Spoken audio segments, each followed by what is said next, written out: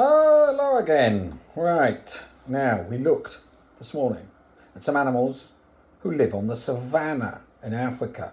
Well, I say we looked at animals that live on the savannah. One of them doesn't. Which one?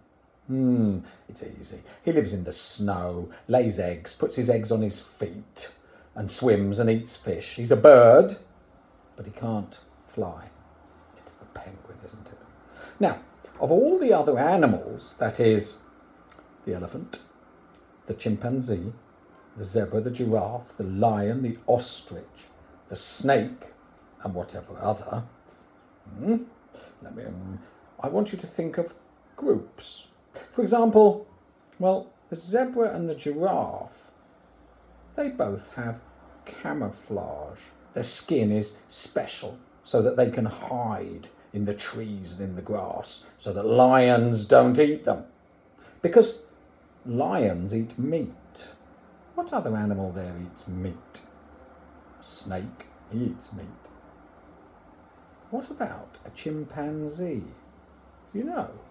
Oh, think about that one. And what about animals that eat leaves, and trees and grass? They're a different group.